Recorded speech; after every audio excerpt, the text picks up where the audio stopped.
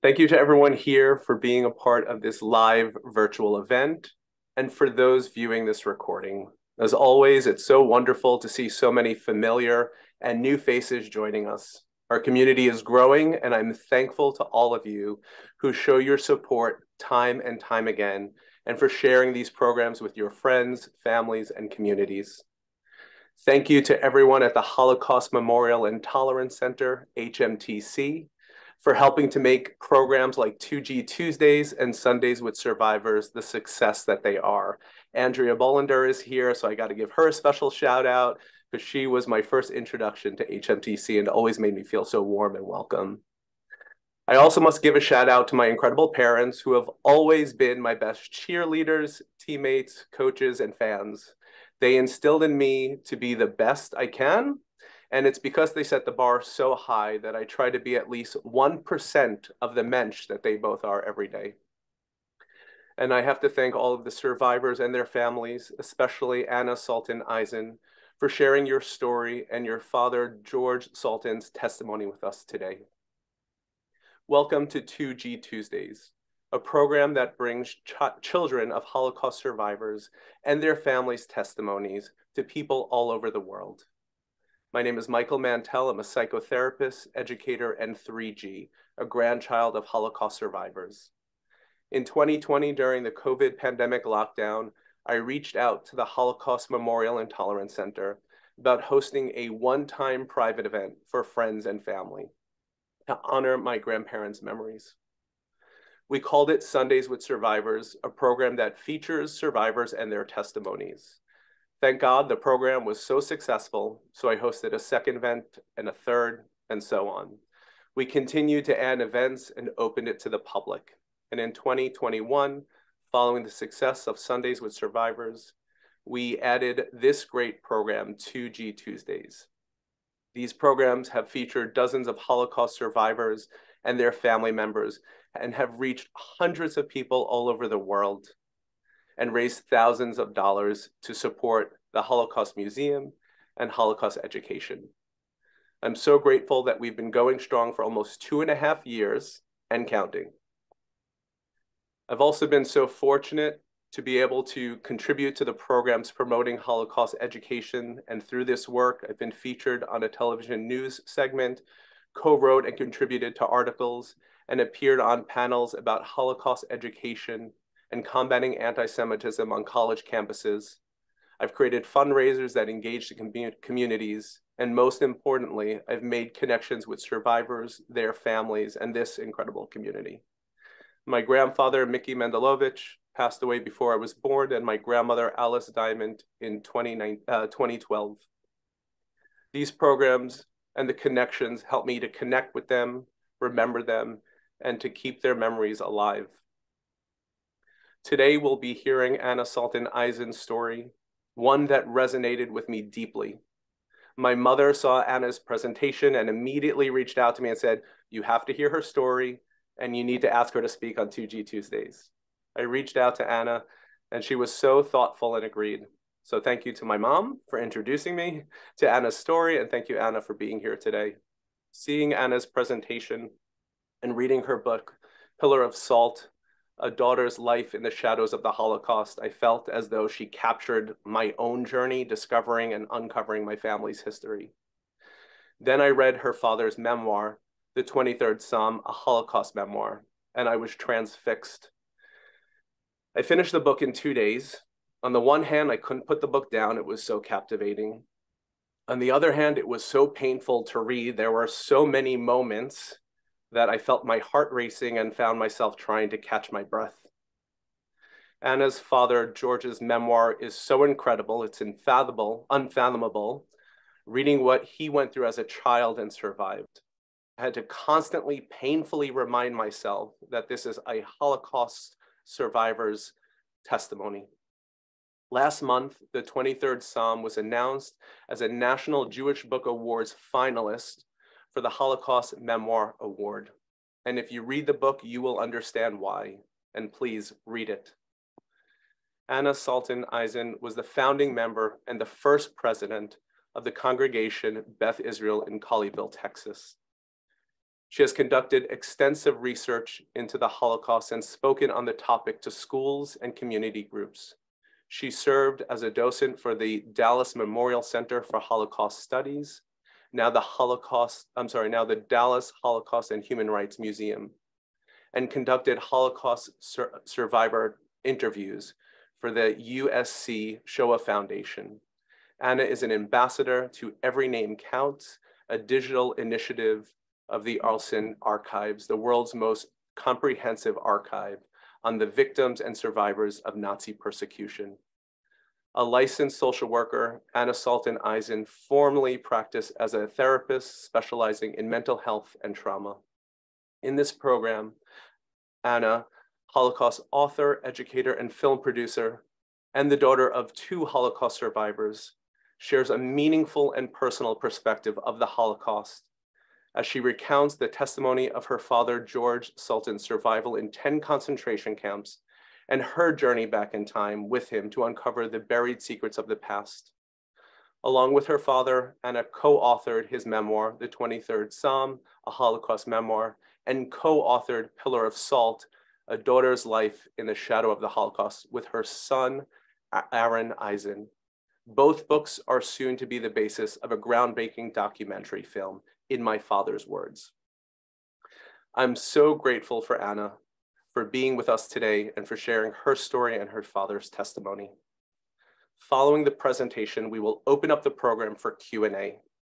As I always say, no matter how incredible these presentations are, and they always are, the Q&A portion makes this program so much more meaningful and powerful. It's a time for all of us to interact, ask questions, and share our own experiences. So during that time, please feel free to raise your virtual hand using the hand raise emoji, or type your questions or comments into the chat for me to read for you, or unmute yourself and please share and speak. Just a few announcements before we begin. Our next Sundays with Survivors program with Henry Schachter is scheduled for this Sunday, February 26th at 11 a.m. Eastern Standard Time. And our next 2G Tuesdays featuring Peter Kind and his mother, Holocaust survivor Margaret Kind, is scheduled for Tuesday, March 21st at 6 p.m. Eastern Standard Time. I hope you will all join us for those upcoming programs, and please feel free to share the registration links with everyone you know. Additionally, I know many of you made donations when you signed up for this program, and I'd like to say thank you for your generosity. The contributions help HMTC continue to educate young people on the horrors and lessons of the Holocaust. If you still like to donate, there's always more time, and you can do that after this program. I'll include a link in the chat and in our follow-up email. Also, please consider reaching out to HMTC to learn more about their community educational programs and their incredible Small But Mighty Museum, and to find out ways that you can become involved with the center, either by volunteering your time, bringing students to the museum, or bringing HMTC's Holocaust education and tolerance building programs to a school near you. As a grandchild of Holocaust survivors, I am so grateful for all of the survivors and their families who share their testimonies with all of us. To organizations like HMTC that make Holocaust education a priority and their daily mission, and to friends like you who've made these programs so meaningful and successful. Your support of this program and the museum means the world to me. And with that, I thank you and I welcome Anna Salton Eisen. Thank you for having me and hosting me. I want to say how wonderful and special it is for me to be here for 2G Tuesday. I live in the suburbs of Dallas, and even though it's a large city, we do not have a 2G group.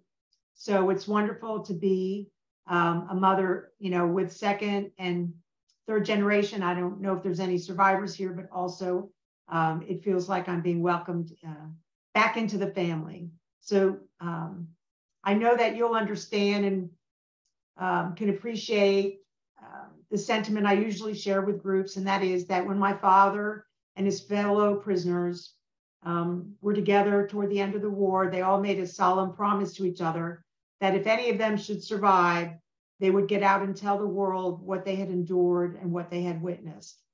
And the dream was that one day good people without fear in their hearts, would get together and learn and remember and care. And if that would happen, it would indeed be a great miracle.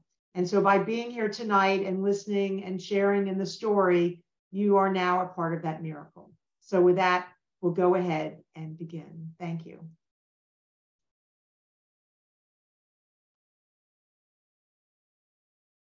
My name is Salton Eisen, and I'm the daughter of 2 Holocaust survivors.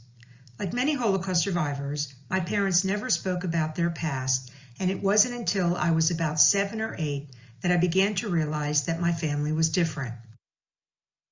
We had no photographs of relatives in the house because, especially on my father's side, we had no relatives. My father never spoke of his childhood or family, and if I asked questions about his youth, he would look very sad and often just change the subject or begin speaking to my mother in a foreign language. About this time, I remember going into our den to look for a deck of playing cards. I reached my hand into a side table drawer and pulled out 2 stiff pieces of paper. They were watercolor paintings, vivid and frightening. I had never seen images like this in a school book or storybook, and I couldn't understand what they were or why they were in my house. The second painting was of a young man kneeling before a pit of bloodied bodies while a soldier pointed a pistol to his head. They were both signed by an L. Zaltzman, a name I didn't know. I put them back in the drawer, knowing I had found something I was not supposed to see, and never spoke of them for nearly 30 years. On my own, I began searching for answers to my questions. I heard my parents mention new words like boxcars, ghettos, and camps when they thought I wasn't listening, and even went into the school library where I found a photo of a liberated camp and wondered if the piles of bodies was the secret and what had happened to my family.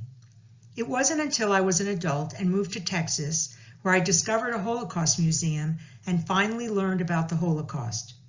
I became a guide there and then began interviewing Holocaust survivors on tape for a research foundation. It was then that I decided that I did not want a stranger asking my father his story, but that I wanted it to be me.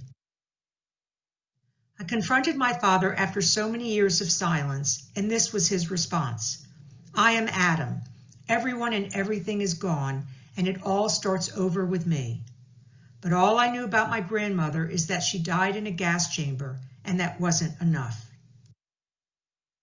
I asked my father to share his story and to consider going back with me to Poland. In a few weeks, my family was on a plane, and we were turning back time to learn what had happened to our people, our family, and to my father. We would go to the major sites in Poland, but also to the small remote towns where he had grown up and been in the ghetto. We visited the famous camp Auschwitz, where we walked along the tracks that led the boxcars into the camp where prisoners were selected to work or go to the gas chambers. I stood in this barracks where some prisoners had made a shoddy ladder and could not imagine how starving and weak prisoners could endure the bitter winters without blankets or proper clothes in these terrible places. We visited empty synagogues where cutouts of Jews in prayer served as a painful reminder of the lives and communities that were swiftly murdered. In the markets, I was stunned to see wooden figurines for sale of these murdered Jews. The features were stereotypical, and along with Jews with prayer books and musical instruments were Jews with bags of money. The old stereotypes and misconceptions were still alive and for sale. We returned to my father's hometown of Tichin. He showed us the old yellow building that had been his elementary school. We walked the neighborhoods and he showed us where his friends, like the Tuchmans, had lived. And we even went into his childhood home where the owner showed us how he was remodeling the rooms into a boarding house. I found myself standing in my grandmother's kitchen, trying to imagine her standing there with me, trying to imagine having a grandmother.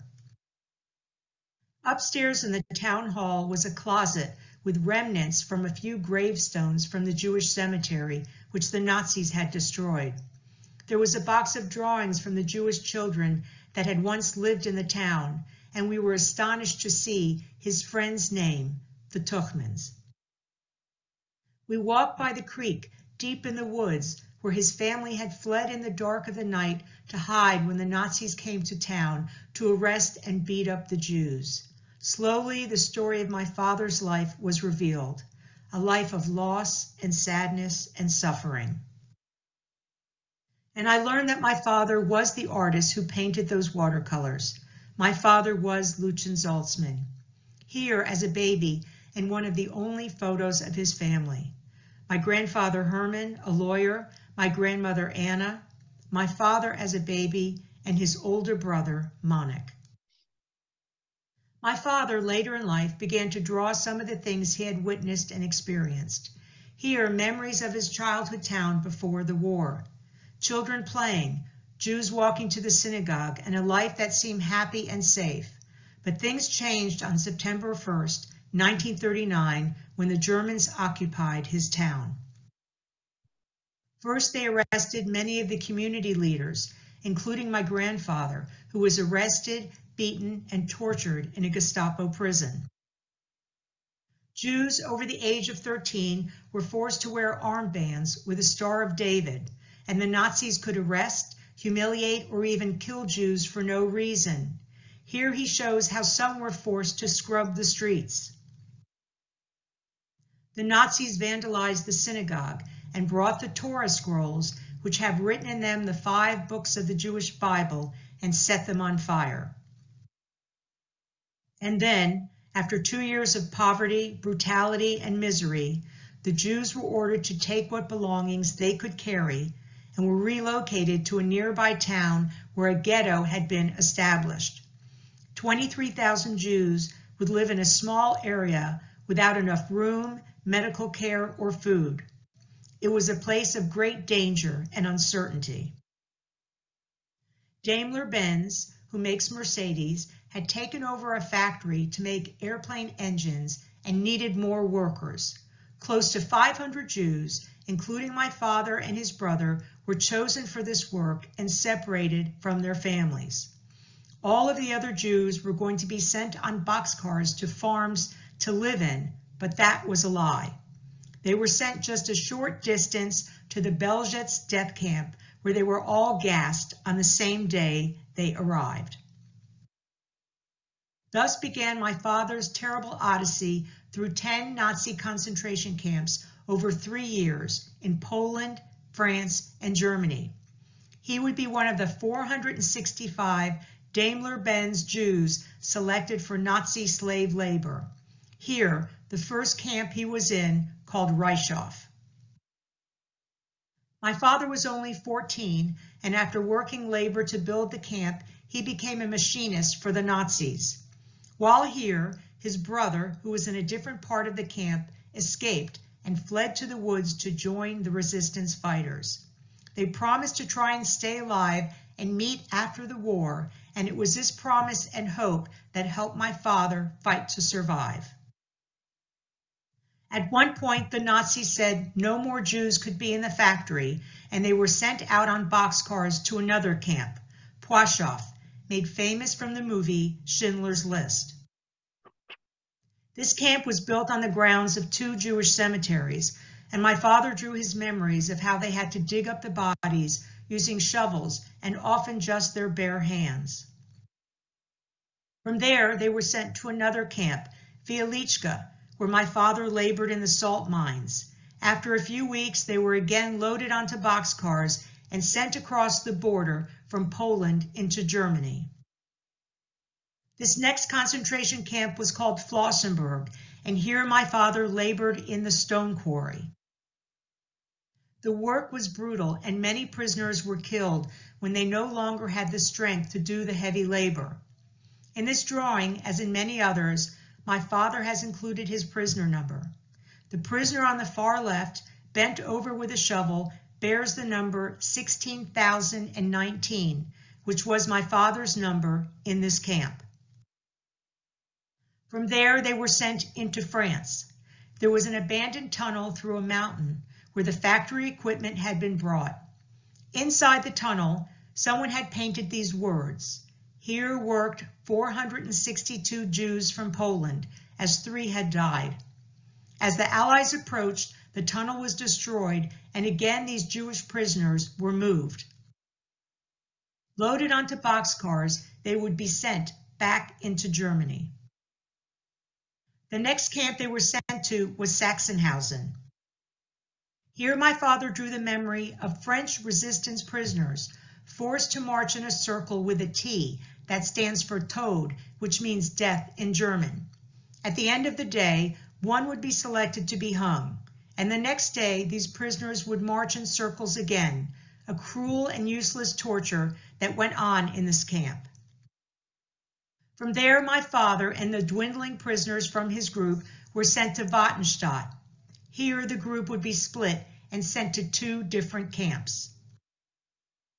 Another prisoner named Joseph Singer pleaded with my father to change uniforms and identities so he could stay with his friends.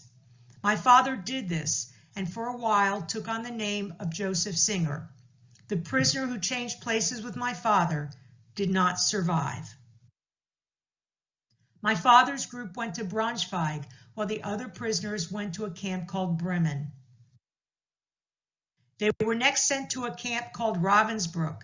This was primarily a women's camp, but had a small sub-camp for men. As the Germans were losing the war, there was no work and little food for the prisoners, who began to die in large numbers. But one more time, they would be moved to the final and 10th camp. Veblen was not even complete when they arrived. Many of the buildings had no windows or doors, and as seen here, the bunks were not completed, and the prisoners just slept in straw on the mud floors. There was no work, barely any food, and the prisoners who died in great numbers were not buried, but just piled up in the yard. On the night of May 1st, they were put into the boxcars again, but after a long night, the trains did not move, and in the morning they were ordered off the trains. The Germans were shooting from the towers, and the prisoners tried to run and hide. Soon it was quiet, and it seemed as though the German guards were gone. It was a wondrous sight. American soldiers, a small group of 7 or 8, had discovered the camp accidentally, and my father and the other prisoners were free. This is a photo taken by an American soldier on that day, May 2nd, 1945. My father is the second prisoner from the right.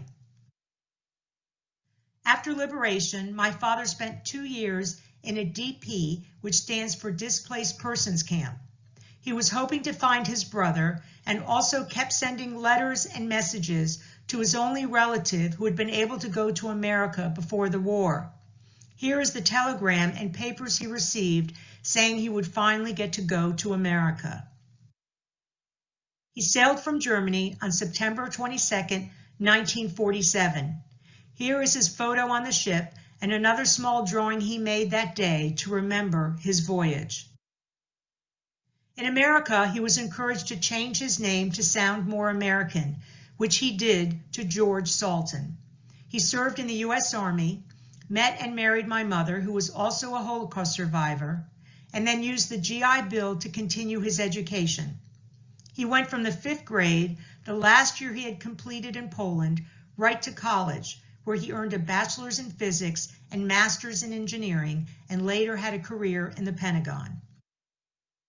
After our trip to Poland, I helped my father write his memoir that was just published in a 20th anniversary edition with a foreword by Michael Berenbaum, who curated the U.S. Holocaust Museum. Michael Berenbaum wrote, "We must be grateful to George Salton for writing his memoir. His work is painfully honest, and we must remain open to grasp the importance of his work." With the book came amazing discoveries. We wanted to include the photo of my father at liberation that my father had found in a book in the Pentagon War Library. The Germans had called the American parachutists those devil in baggy pants. We sent this book to our publisher, and an editor there discovered that her father had been one of the 7 or 8 soldiers who had liberated the Veblen camp. We flew with CNN for a family meeting, and discovered one of the sons had the Nazi flag that his father had cut down when he liberated the camp. In my town of Colleyville, Texas, I heard about another soldier who had liberated the camp. James McGillis, called Maggie, was the most highly decorated veteran of the 82nd Airborne and is a Medal of Honor nominee. I introduced my father to him, and they became friends, and even traveled to the Veblen camp where they had met across the barbed wire for a special ceremony. I last saw Maggie when he turned 101, and he died when he was 103. This past September, I traveled to Arlington National Cemetery to attend his funeral and pay my last respects as my father would have done himself. Father passed away in 2016, and telling his story and honoring the liberators is part of what I have taken on as his daughter.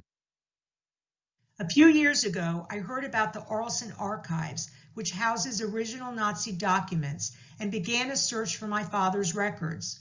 Looking up his name, knowing his date of birth and town, I made many discoveries. Here, my father's name on a Ravensbrück camp list. His name and number on an original list from the Flossenburg camp. And in beautiful handwriting, prisoner number 33,339, my father, from the concentration camp list from France. I found a post-war card that listed all 10 camps and many of his prisoner numbers. In the first camp, he had a low number of 222 because he was one of only 465 prisoners. I discovered a hand-drawn map of the camps and ghettos where someone had run out of space because these places of terror filled nearly every corner of more than 20 countries. According to the U.S. Holocaust Museum Encyclopedia, there were more than 44,000 sites, including camps, sub-camps, and on an inside page of the Flossenburg Report, a few powerful sentences written by an American soldier. If a thought may be interjected, it is hoped that these volumes will prove of help to those who suffered, as well as those who want to prevent a recurrence of such suffering, and that it shall never in the future again be necessary to report such history. I discovered the bread list from the Veblen camp with a blank column on May 2nd, the day there was no bread, but instead freedom, when the American soldiers arrived. So much history to be discovered, so much these documents tell us and how they touch us. And I learned more about what happened on that night of May 1st when the trains did not leave Veblen. There is speculation that the tracks had been blown up by the Americans or the locomotive never arrived. What we do know is that those prisoners loaded on the boxcar were headed to Lübeck Bay. There, the prisoners from the Neuengamme and the sub-camps, including Veblen, were loaded onto two ships that were mistakenly fired upon by the British aircraft and sunk, causing the death of more than 6,000 prisoners on May 3rd. My father would have been among them. My mother came to live with me a few years ago, and in my parents' home we found an envelope with these special items. My father's post-war pass as a former concentration camp prisoner, a small calendar and diary, and a collection of photographs of his friends from the DP camps. Turning them over, I recognized the names of his friends from his town, from the ghettos and 10 camps. They were now more than names, they were real people. I went back to searching the archives to try and find some of them and made incredible discoveries. Here, a list of the 465 Häftlinge, prisoners, Jews from Reichshof on the way to Colmar in France near the tunnel. My father's name, third from the bottom. I went back to the Ravensbrück list and found their names, the hometowns and dates of birth of his friends. They all had Flossenburg possession cards, all blank because they had no possessions, but they had their information and signature, and then I matched them to the post-war cards indicating where they might be going.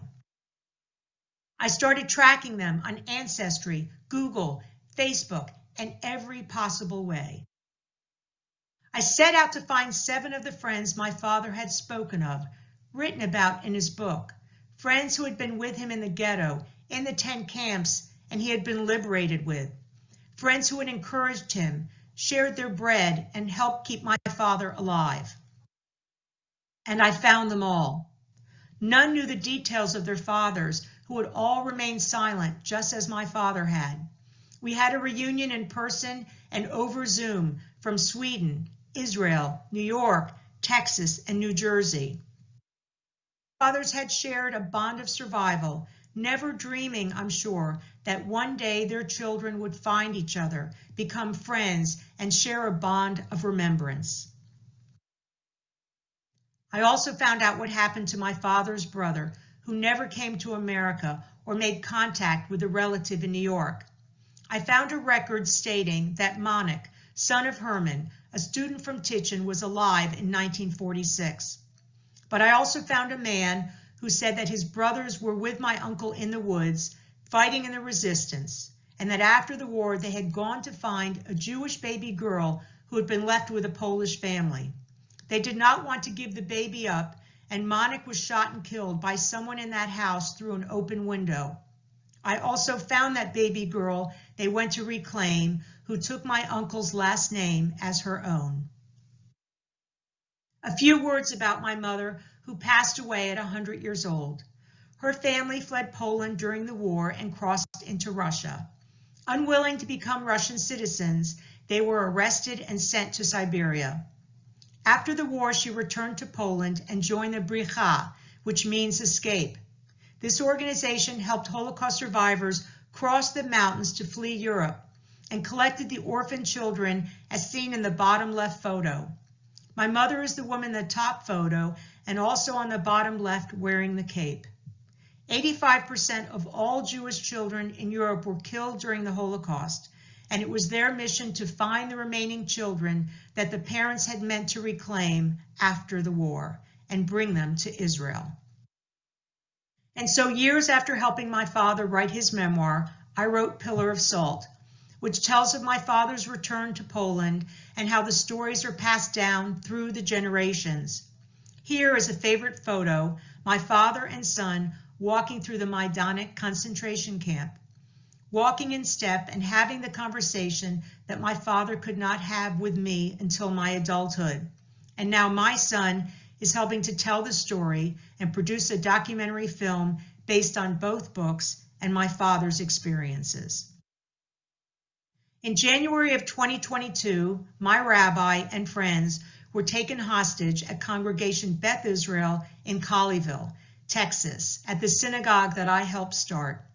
I remember having to tell my mother what was going on. After the Holocaust, how could this terrible hatred and anti-Semitism rise up again? Will we never learn? I attended the Senate hearing of Dr. Deborah Lipstadt, U.S. envoy to monitor and combat anti-Semitism. Why is this position even needed?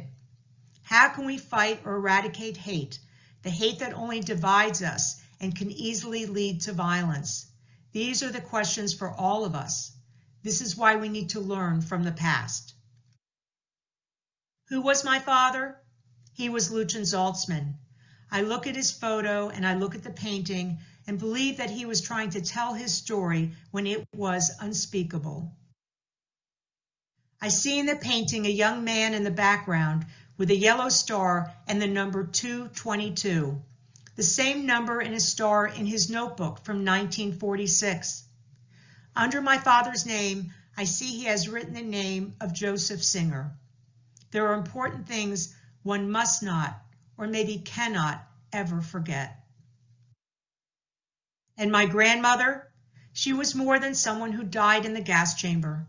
From my father's stories and her letters, sent from Poland with the heavy hand of a Nazi censor, I learned that she was a strong woman who sold and traded everything she had to get food for her family.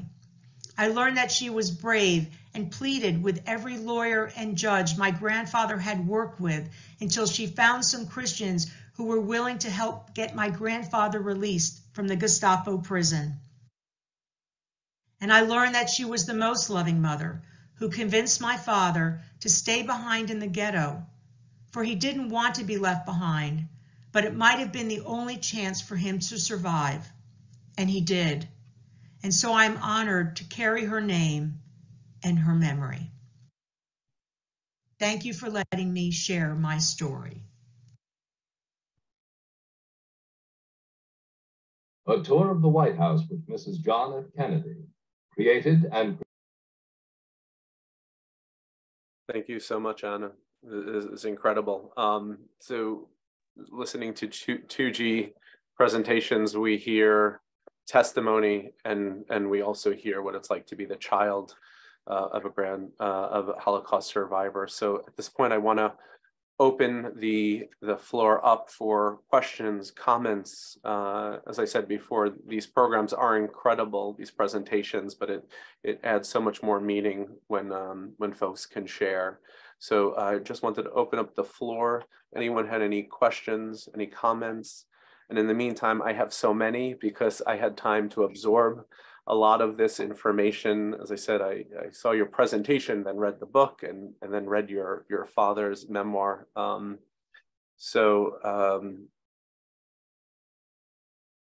just wrote all my questions down.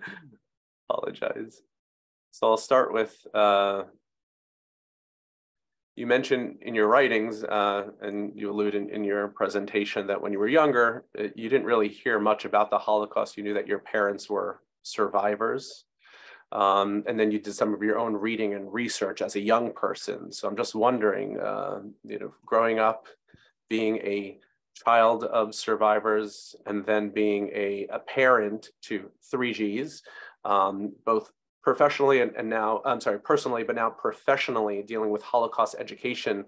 What is your thoughts on how the Holocaust should be presented, either in school or in a person's life? This is something that I'm always asked when something is age appropriate, or how to make it age appropriate. What is the earliest and how should it be presented to young people?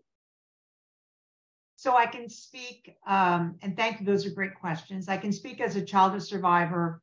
I'm not really, a professional educator, but I do think personally that probably, middle school and high school and beyond are the right times to introduce this, along with an overview of World War II and, the role that American played in the war. I think that when I have we worked with some French filmmakers, in Europe, the countries, especially those, they were all occupied. So it is a part of their history. They have memorials, they may have concentration camps, but in the United States, the American soldiers were encouraged to move on, just like the survivors. And so I think we've lost that emphasis. In the schools, I find that there is a lack of knowledge and understanding, and it is a lot to present. But I think that presenting it in this first person kind of way makes it more relatable. Several states that have, Holocaust mandates, like Tennessee, they emphasize telling the personal story, that it shouldn't just be statistics and numbers that are hard to really comprehend and internalize. In addition, I've been speaking to a lot of churches. I just was at the 5th largest church in the United States. And I find that we need to have this collaboration and relationship because they are and do have great influence in families, in schools. And I think we have to go to people that may not have exposure to the Holocaust and try and get them to understand this and understand, what anti-Semitism is, that it's more than just, graffiti or a name called, and that the history of it should be, as my father said, a cautionary tale. Thank you. Gilda, if you are able to unmute yourself.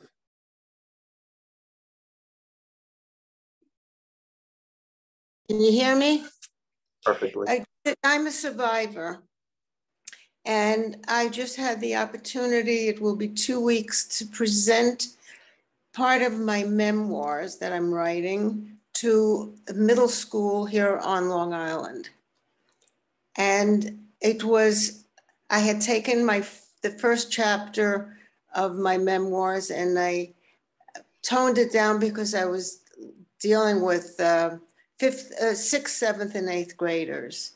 And I also didn't want to keep it too long, so I did about 20 minutes worth. And when at the presentation, it's a school, there are very few Jews. I don't know how many, but not too many. And the teacher who asked me to do this program is a French teacher that teaches there, and she's a friend, and she knew that I was a survivor. In any event, I presented the program, and it was really well received to the point that I was, not one kid budged. They had really very few clues, and then they asked me questions and answers.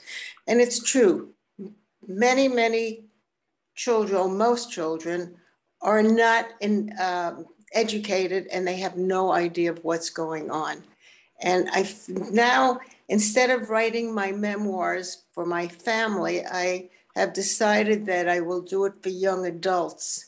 As a former teacher, I feel that I made such an impact on them that I think that's the route that I'm going to be taking, because I said to them as my last statement, I speak to you as young people. It's your duty to go out and send this message, not to forget, and to really promote kindness in this world, because we live in such a difficult time now. And so I just wanted to share that with you.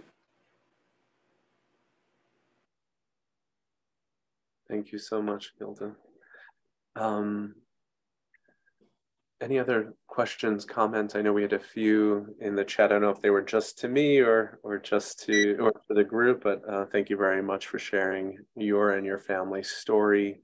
As a child of survivors, I can definitely relate. So we have a lot of 2Gs here. So I want to thank everyone for being here.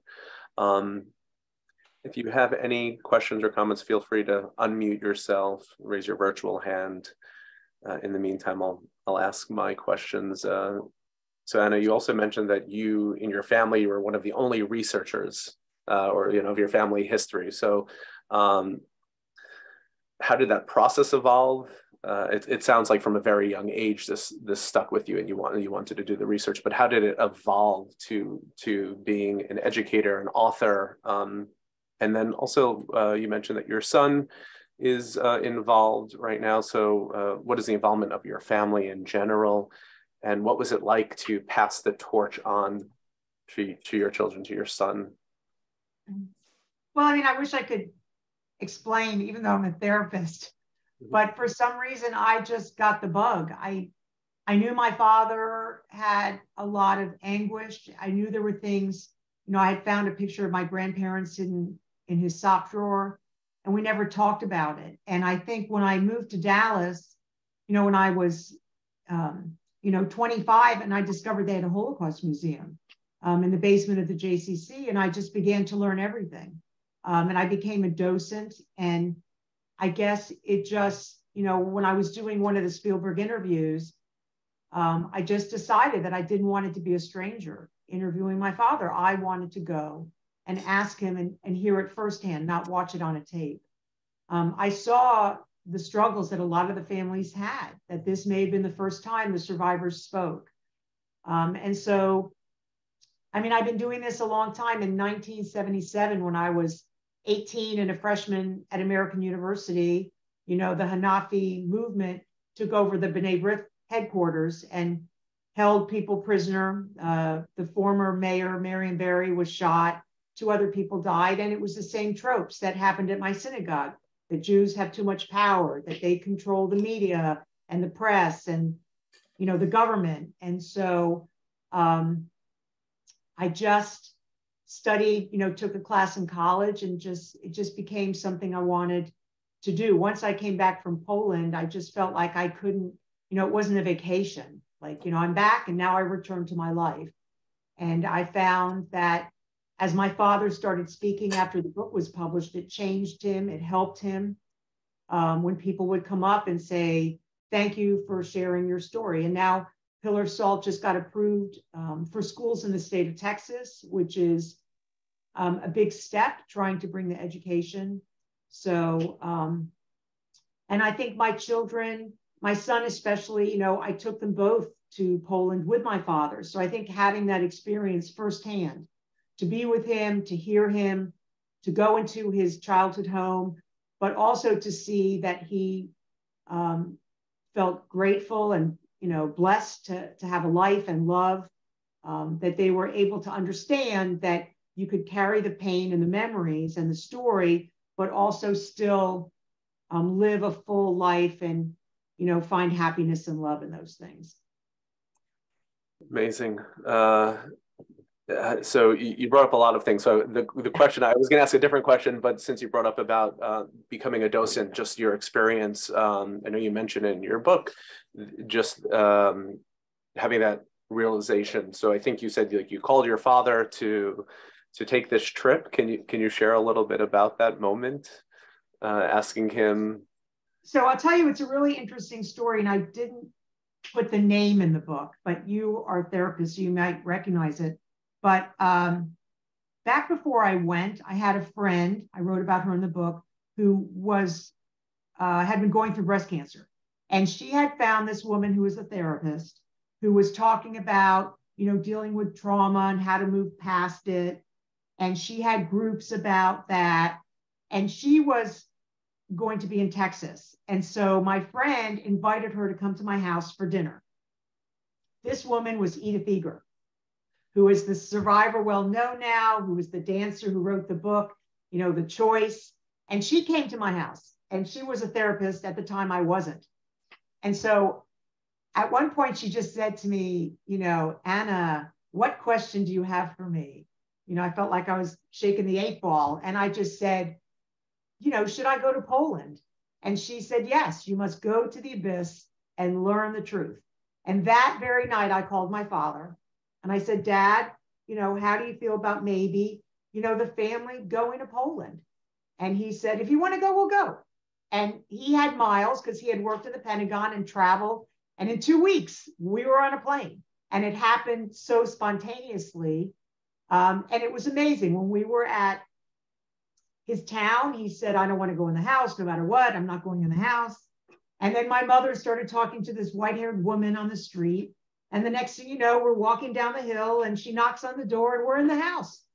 When we went to Belzec, it was completely deserted, you know, the death camp for the Jews of Galicia. And, you know, we got there, we opened the fence, it wasn't locked, and it just was woods. This is before the new memorial. And as we were walking through, we came upon a Cornishman who was leading a group that they were excavating the Belzec camp, digging up the mass graves. So the trip was really so life-changing, so remarkable, so meaningful. You know, what I got out of it surpassed whatever emotions. I mean, yes, you know, we were the tourists that were walking around crying. You know, probably anyone who might have speculated that we were a Holocaust family would figure it out. But it was really wonderful. I encourage anyone who has the opportunity to go back, you know, either with a guide or with a group, that it really, you can't, it's not the same experience as when you go in a museum.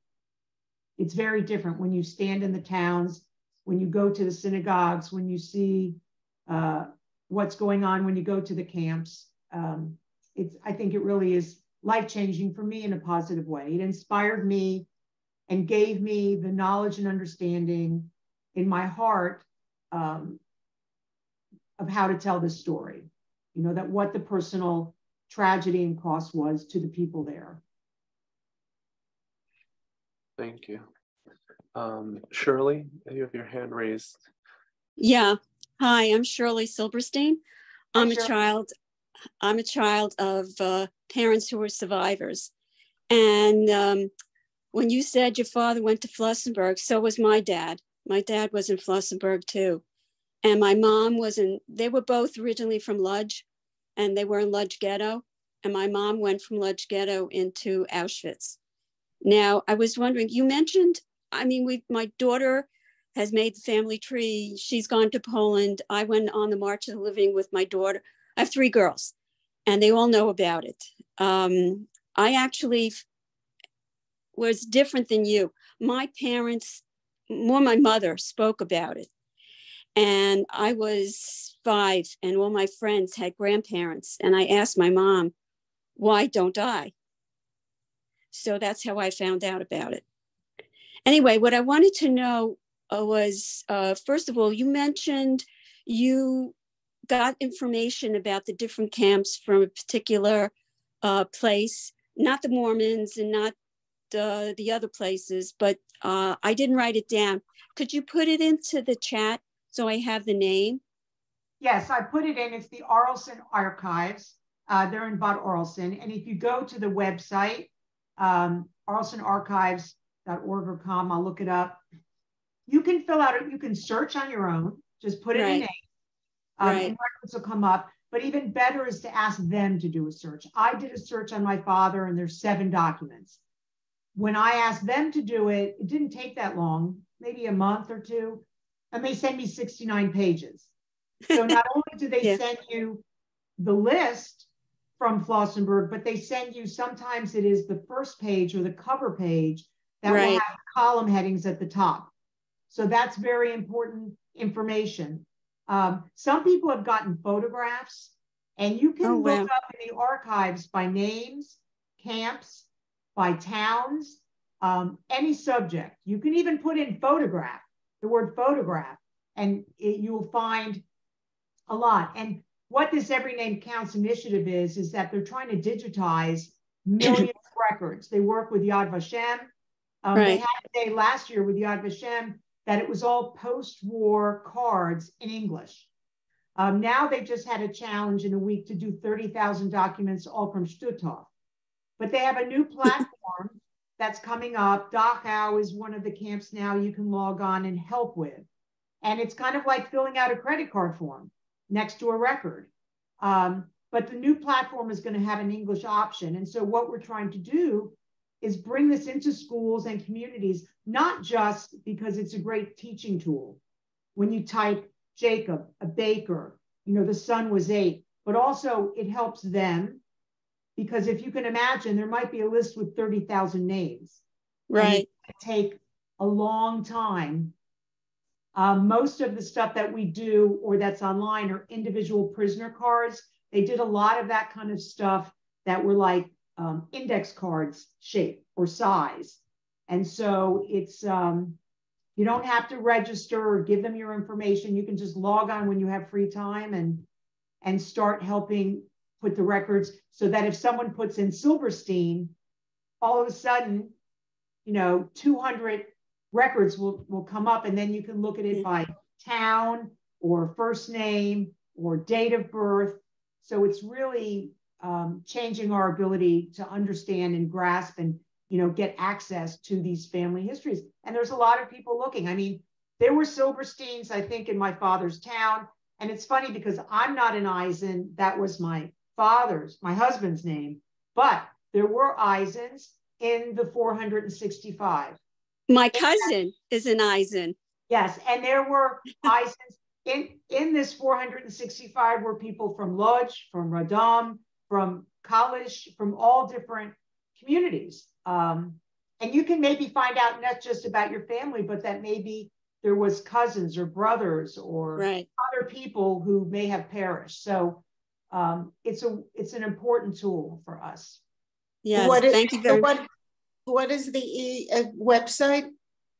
It is the Arlson Archives. I'll look How up. do you spell that?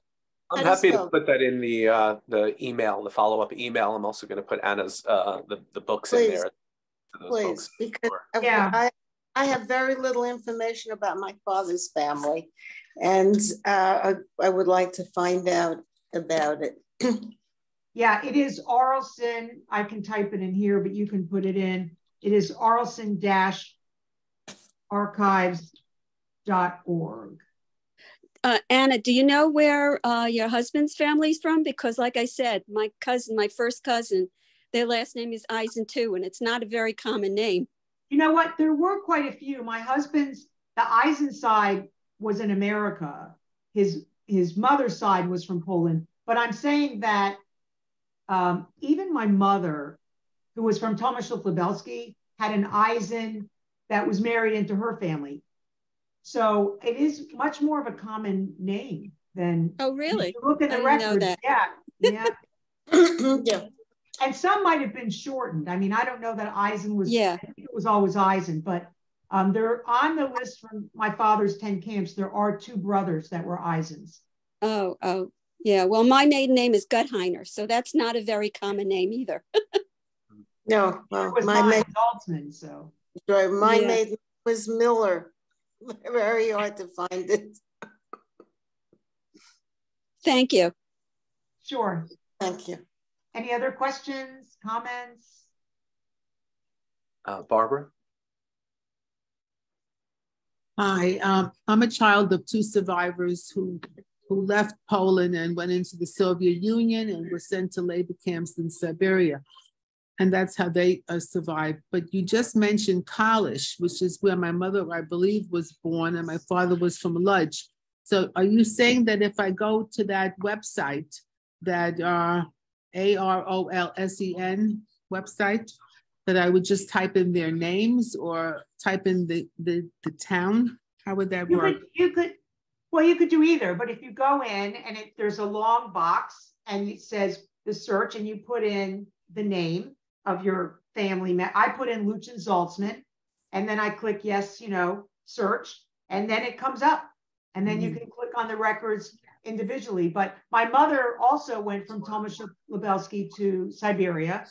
But I know that one of the 7 names of the people I found, Yitzhak Vox, was with my father in the 10 camps, and he was also from Kalisz.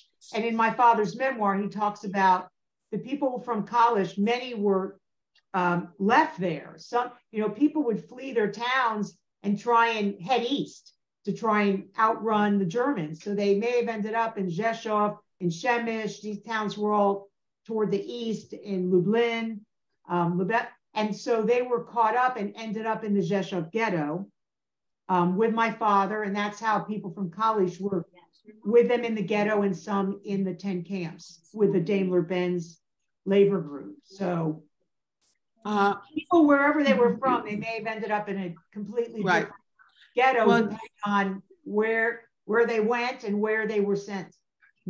I'm a docent, and I volunteer at the Holocaust Center in Long Island. I'm now in Florida, but I'm up north for most of the summer and fall and spring.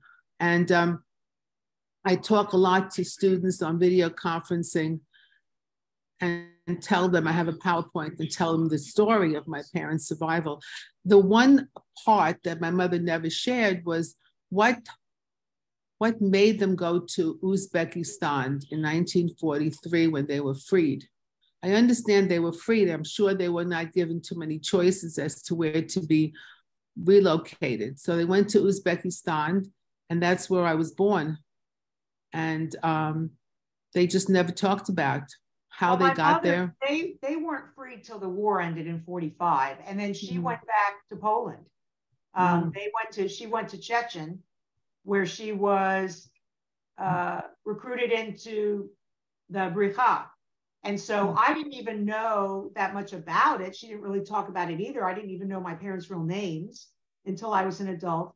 And just a few months ago, I started researching the Brigade and went to Ghetto Fighter's house in Habrika, and there's all these photos of my mother. Wow. And then I found a collection of 13 or 16 photos that my parents had given to the U.S. Holocaust Museum when I was a child. So it's just now unearthing these stories. I have photos of her with Yitzhak Zuckerman, Antik Zuckerman, who led the Warsaw Uprising, with a lot of the people that came from Israel, from Palestine, from the kibbutz, to try and help these survivors prepare for life in Israel, and also to help them cross the borders and get to the illegal ships to take them. Well, we left Uzbekistan when I was about 8 months old, and I believe they were transported illegally by the Brikha, and they went back to Lodz. And since there was no reason to stay in Lodz because there was nothing left, and the Poles were very anti-Semitic at that point, and so they were sent to a DP camp run by the United States. And that's where we went, and it was in Germany. Yeah, my mother was working with the Brikha in Poland, and then the local Polish police got wind of her because her job was she would bring the new group of children, and they'd get food cards or adults, and then when they left, you were supposed to return them. And so the next day, when those adults and children left to go through the woods and a new group came, she went and would get more food ration cards and never returned them. So at some point they came looking for her. So the Brikha put her on a train to Germany. And so she worked with the Brikha in Czechoslovakia, in Italy. You know, she was blonde and spoke, you know, German, Polish, Russian, French. Yep. So she was with them for 2 years doing this work. But I didn't know about it until just recently. So she didn't want to talk about it. I think she even had concerns that if the United States would find out, you know, she came on false papers, without the real birth date, without the real name, that somehow she would, you know, get in trouble. And I thought she was born in, you know, 27, and it was just about 5 years ago or 6 years, I learned she was actually born in 22. And, you know, she was here, she was living alone in Florida, you know, at the age of 98. So then she came to live with me and just passed away when she was 100 this past summer. Wow. Well, thank you for sharing all this information. I really appreciate it. Thank you. Thank you for having me and for what you all do and share. And I put up my website. And also, if anyone, you know, is interested, I'm happy to share my presentation with any churches, schools. What I do with a lot of schools is just come on for even a 10-minute Zoom. And if they've read the book or watched the presentation, and the PowerPoint is, you know, temporary until we have a film coming out. Hopefully this summer, we have a whole third generation team of filmmakers, artists, original music score. And so we're excited to try and bring the message to the next generations in a very, hopefully visually and engaging and captivating way. Thank you for sharing. Thank you. Is it all right if we take just a few more questions? Is that all right? Sure, absolutely. I think Esther, and then I think my mom might have a question. So let's go with Esther first, and then we'll go with Lori. Oh, we can't hear you, Esther. I'm sorry. Let me see if that works. Yeah, I live in the Bay Area in California, and there are just not a whole lot of second generation groups there. So I'm really happy to connect with this one. Both of my parents were survivors from Poland. I was born in Germany. They met and married in the DP camp, and then I was born actually 18 months after my mother was liberated from Bergen-Belsen, full term on her due date, you know, which is most people miscarry. Anyway, yeah, so yes, there's a lot, and I don't want to take a lot of time, but I'm curious. I've been pursuing Polish citizenship since before the pandemic, and because my parents, who met and married in the DP camp and had a religious ceremony there, but also had the foresight to have a civil ceremony in Stuttgart. The civil ceremony in Stuttgart is what makes it possible for me to even pursue the Polish citizenship, because the DP camp religious one didn't count, according to Polish government. And I'm curious as to whether other people are pursuing citizenship in Poland and other places. Also, I just wanted to say my father's hometown was Kielce, which is famous for having the pogrom in 1946, when some survivors went back, and he didn't go back because my mother, who ran the show, wouldn't let him. So smart move on your mom's part. I don't know people who are pursuing Polish citizenship. I do follow some people on social media who are scholars and authors and find that, what's going on with the laws in Poland, at one time criminal, then it was changed to be civil, that you cannot disparage or say that they were collaborating. Even I heard Michael Berenbaum recently speak. I had a conversation with him, and he wouldn't be specific, but he alluded to that, even some future projects might be placed on hold because the Polish government is really wanting to, be seen as victims and not collaborators. Mm-hmm. And that right now there is a big trial going on, and that it's really not very welcoming toward people who want to, explore this part of history that is difficult for Poles. And, we never received the property. I know the people in the town. I've been back there. Even the mayor has read Pillar of Salt. I have a picture of him reading it. But my grandfather, who was a lawyer, made arrangements with someone to take the house. I don't know if it was to keep it or not, but I think that's a big concern people have, that if you try and go back and reclaim property, you will not be welcome. So yeah, I figure Ukraine, what's going on there right now, has slowed down also the citizenship process, which was already slow. Right. Well, I'm interested to hear how it turns out for you. I think it's an interesting thing to pursue. Thank you for your presentation. Thank you. And Laurel, my mom. I think I'll have to ask you to unmute.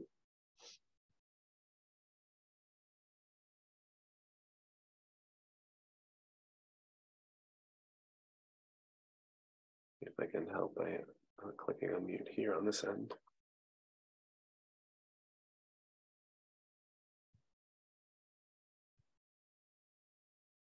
All right, well, there you go. Oh, okay. Anna, I just want to thank you so much for your presentation. I could listen to you forever, over and over again. You're just amazing. I appreciate everything you're doing. I'm so happy we all connected.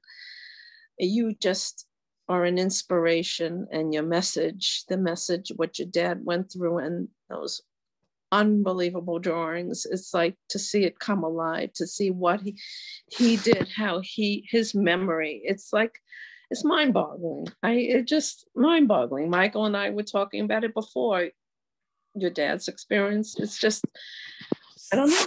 It's just, I don't think there's any words, but thank you. You're so articulate, and you brought it all to life again, and appreciate it. One of the things I love in the new edition of his book is at the end there are excerpts of his speeches and talks.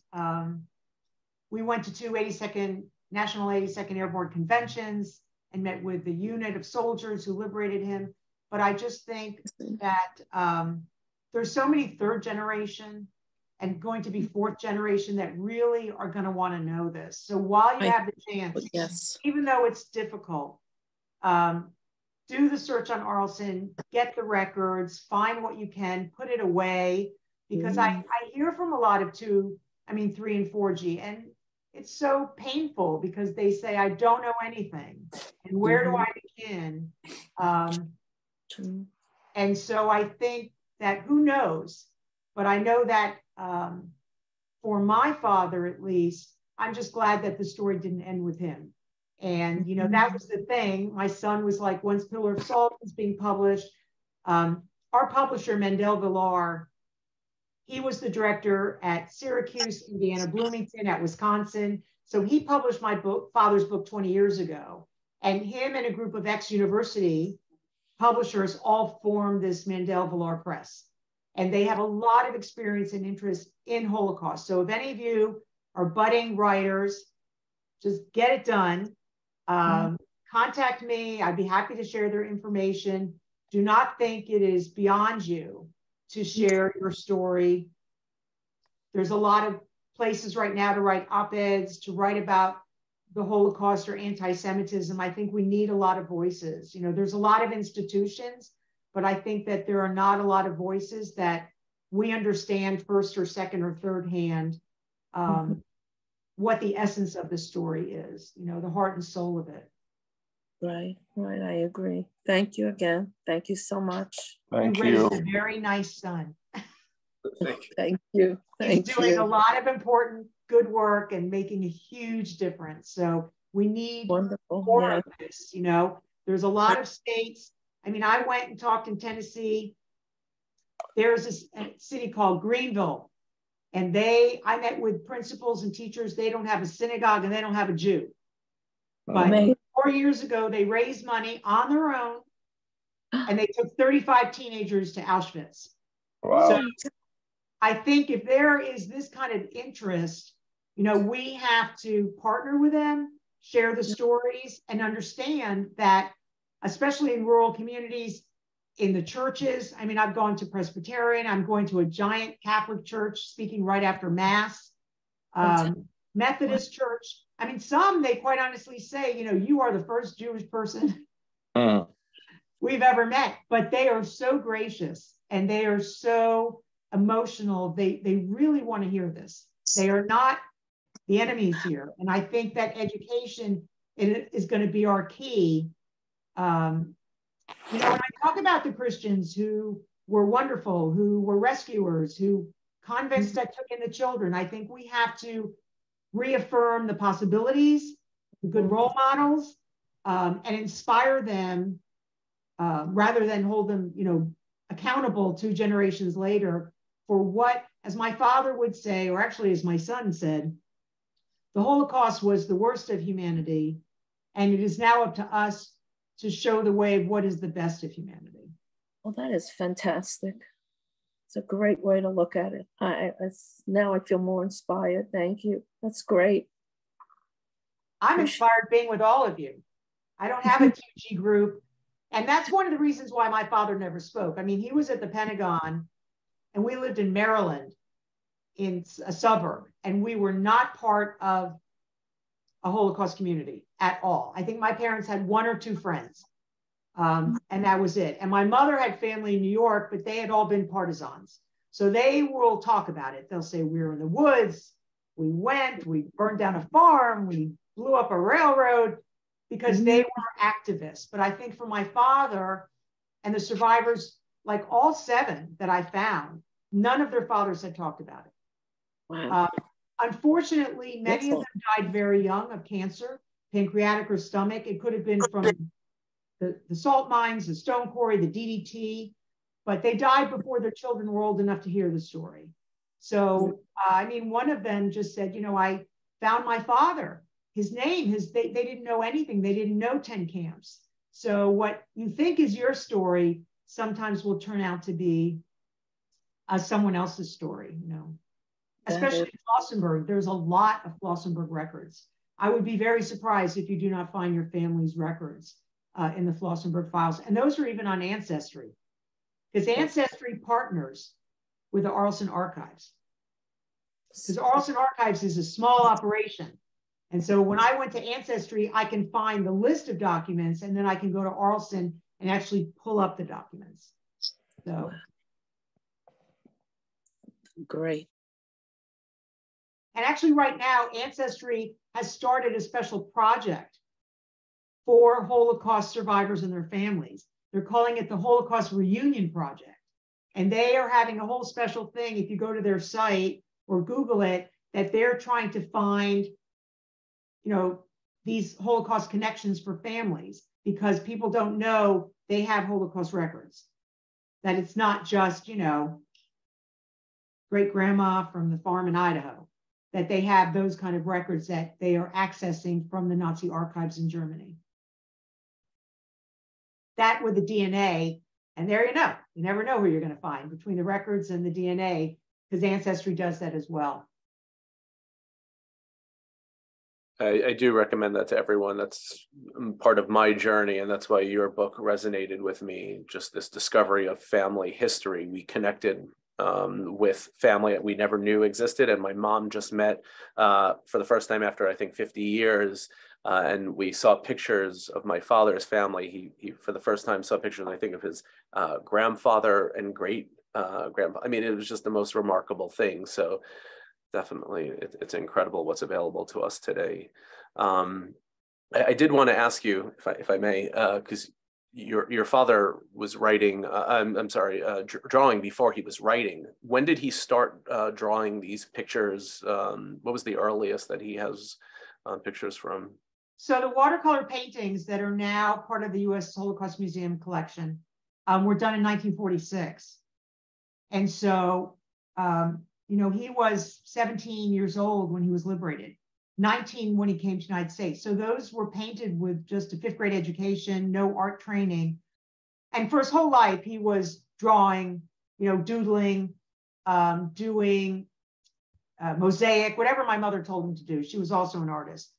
But the Holocaust work, like, for instance, what's on the book cover, he was at a meeting and it was on the back of a flyer, and that is his Flossenburg number. But I have a collection of drawings, doodles from the camps. And it wasn't really until 2008, after the book was out, that he started just drawing these stories from the camps. And the original set is now part of Yad Vashem. But everything on my website, all the drawings are downloadable, shareable, all the Nazi documents, everything we have for no cost.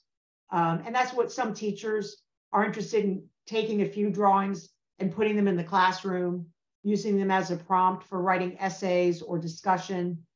And then also because, in some places there's difficulty with books. So they are looking schools at new ways of teaching the Holocaust without literature And so art is another way to tell the story without having to come up against what's going on in some schools. And then when did he first start speaking publicly? And when did he start this endeavor of writing a memoir? So he did come visit one class I had in college. I'd never heard him speak. It was the first time at American University. And actually, the professor, Richard Brightman, who taught the class, wrote a blurb on the back of my book, Pillar of Salt. But after that, he didn't speak about it. It wasn't until I helped put together a convention, a conference of 2G back in probably 1992. And there was someone from New York, California, and me. And we went to DC, we met at a hotel, and we're like, okay, we're 2G, what do? We didn't know what to do. None of us had really been around other 2G. The US Holocaust Museum was just, being built. Schindler's List was just coming out. Our parents finally were beginning to speak, and they were not going to hand over the microphone. And so we met, and it was after that trip when I confronted my father, because I said, we can hire a researcher to go to Tichin and get records, that he said, I'm Adam. It all starts over with me. Why do you want papers? Everyone is dead. And that's when I said, all I know is that she died in a gas chamber, and tell it to me. So I got out a legal pad, and gosh, by about the third camp, when I couldn't spell, Bielichka, he said, okay, give me the pen. And then what he came back with was, I think on our first go rounds was 600 pages. So over a year, I was in Texas. He was by then in Florida, and we would talk on the phone every day. And one thing would lead to another story, and I'd be typing, wait, what happened? What happened? And then that's how the book came. And then he started speaking, and that was really the most life-affirming thing for him. Like I said, we went to military bases, and American young soldiers would come up and be visibly moved. And I think that he just really struck a chord with them. Even now, the superintendent of schools where I live, I lived in South Lake, that had the whole alternative view of the Holocaust argument that would receive nationwide attention. He said, I remember your father coming to speak, 20 years ago, and my kids when they were little. So we're trying now to get the books in the schools. I'm an approved speaker for the state. which is a process. You have to be approved by the state legislature, your book. There's a lot, it's a lot more controlled. So this will be a multi-year thing, trying to get the books and, hopefully the film when it comes out into schools, to find a way to, keep the history going. There were so many nuggets from both books. One thing that you just kind of remind me of is when you spoke with your father, you asked him not just to tell you how they died, the family, but how they lived. And I think that was such a beautiful sentiment. I think so often we think of the Holocaust. I remember, unfortunately, when I spoke with my grandmother, was always focusing on the Holocaust, and almost like as a secondary thought. I didn't get to ask about the lives, and so when I read that moment in your book, it really touched me. It's so true. Well, when you go through towns and in the middle of nowhere, I remember we went because I brought back some things that I gave to the museum, but we heard there was a talus, in this town, and we went on this wild goose chase, and it turned out to be a scarf. But when you go there and you see little plaques, the coffee shop was the synagogue. Mm. The rabbi's house is now an art gallery, and you just realize, and when you walk in these former synagogues that are coffee shops or art galleries, you know it's a synagogue. You see in the architecture, you can tell, you can feel it. The upstairs and the downstairs with the seating. So, and there's a lot of still homes with the thatched roofs that are, from then. And we even in my father's town, there was a house with like a blue metal barricade in front, and we stepped behind it, and sure enough was the marking. I have a photograph of where the mezuzah hung with the nail holes. So it just makes you realize how much life there was when you go to the cemetery in Warsaw, where there's 30,000 people buried. And it is a beautiful place filled with trees and birds, and you realize there really was, a rich life that was stomped out. Generations of lives in more than 20 countries. And I've only been to, a few countries. I haven't gone to see, the concentration camps and the sites in France, where my father was, or some of the places in Germany that are quite remote. But that's the next step. I've been invited to many of the camps to come and visit, to speak. They want the descendants to come there and have some kind of connection.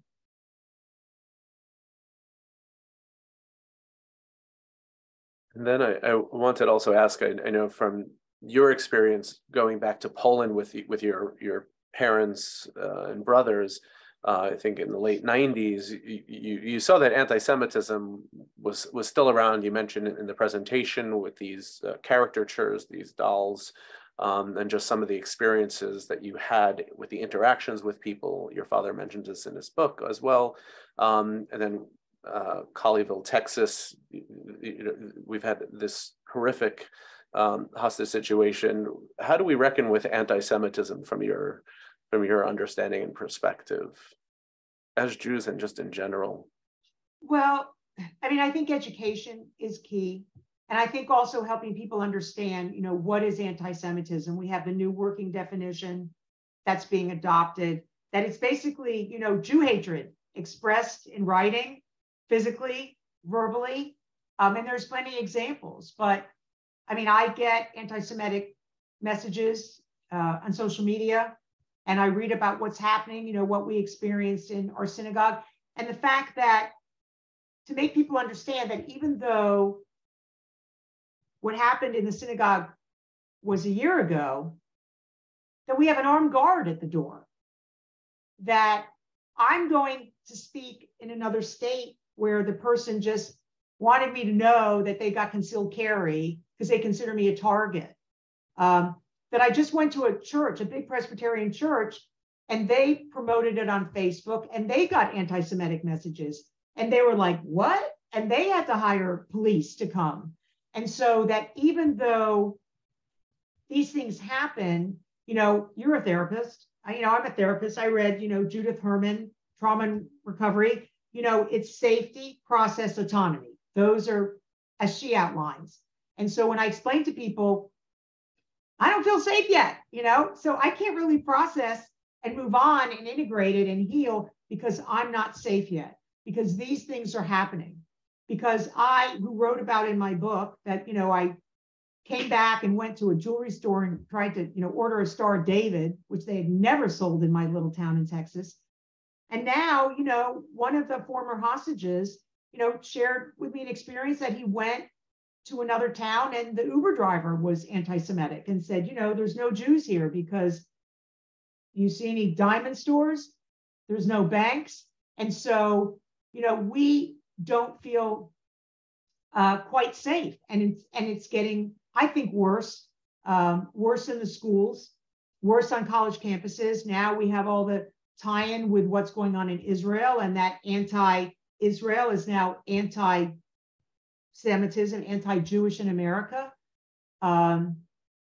So what happened, my son graduated from University of Virginia a year before what happened in Charlottesville. So I think that, as I say, when I talked about the Holocaust in schools 15 years ago, 20, it was a history lesson. Now it's current events. Now I have to talk about, media and celebrities and what's going on, anti-Semitism in comedy, and, how we normalize it. And then all of a sudden, and I think we become more sensitive to it, which is a good thing, because then we have to speak out to people and say, I even went to visit a senator, and in the office, I won't say who it was, but, his staff was like, because I called one of my kids and they were saying, well, is that like Jewish mother's guilt? And I said, whoa. Right then and there, that's not appropriate to bring up my religion at all. So I think, it's uncomfortable to do this, but, it has to be done on an individual level. And more importantly, we need cities to adopt the working definition. We need corporations not to tolerate it, sports teams, we need allies, but I think it's not just individuals. I think, with the internet, in Germany, in the penal code, it is against the law to have a swastika or deny the Holocaust. They have free speech, but not when it comes to that. And I always say, if the Germans themselves are not denying that the Holocaust happened and they perpetrated it, why do we have all these people denying the Holocaust on their behalf? Even the perpetrators are admitting it. So I think it doesn't make sense. And I think it ties in with all the conspiracy theories, and we have our work cut out for us. But as Deborah Lipstadt said to me that day when I was with her in the Senate, if the Holocaust itself was not enough to end anti-Semitism, what will? So I think ending it is a separate dream, but, addressing it, I'll use that word rather than fighting it, addressing it, responding to it has got to be our work. If we're not going to do it, you cannot expect other people to do it for us. So we have to all do what we can. If you're not comfortable confronting it, then you can get involved with organizations, American Jewish Committee, anti-defamation leagues. There are plenty right now that are putting a lot of resources toward dealing with the rising anti-Semitism. And I'm sure your museum. Yeah, beautiful. Thank you. So maybe I'll ask one last question. I will just one more time plug that these are incredible reads. If you can get through them, it's painful, but it is so important. And there are so many nuggets of information and just inspirational things to take from here. So just as a final note that you might leave us on, something that you or your father would share that would leave people. He survived such horror. Well, I will share, and you if you read the book, and even though it might make you emotional, I will say that we were gentle. My father was not one to ever speak about horrible brutality or like horrific things that are impossible to read. But he did write at the end, and he talked about how when he went to the first gathering, the gathering of the survivors, and there was about 7,000 people there. And I think he says there was maybe 2,000 survivors and 5,000 children of survivors. Survivors hoping to find people, which of course they didn't. But he said the fact that these people who have been through, lost hope, suffered so much, despaired, would have enough healing and hope to have children, that for my father, looking at the children of survivors to him was a mountain of hope and inspiration. And in those remarks, he says, so if there are others here who have gone through difficult times and need someone to turn to or need hope, then turn to the Holocaust survivors. Look to us, he says, look to us, because we who have suffered have found a way to still believe in life and find hope again. One time he was invited to a huge synagogue in Florida for Kol Nidre to speak about hope. And he had a sense of humor. He tried to be gentle. So everyone was silent and the room was heavy. And he started by saying, I was invited here to speak about hope. And let me say, I have lived with hope and without, and with is better. So I leave you with that, to keep hope no matter what you face in your lives. And we're all there for each other. And I hope if any of you are in Texas, you will drop me a line and I'll have you for a meal. So Beautiful. Thank you so much. Thank you so much. And thank you everyone for being here and being a part of this program. Take care, be well. Thank you. Bye-bye.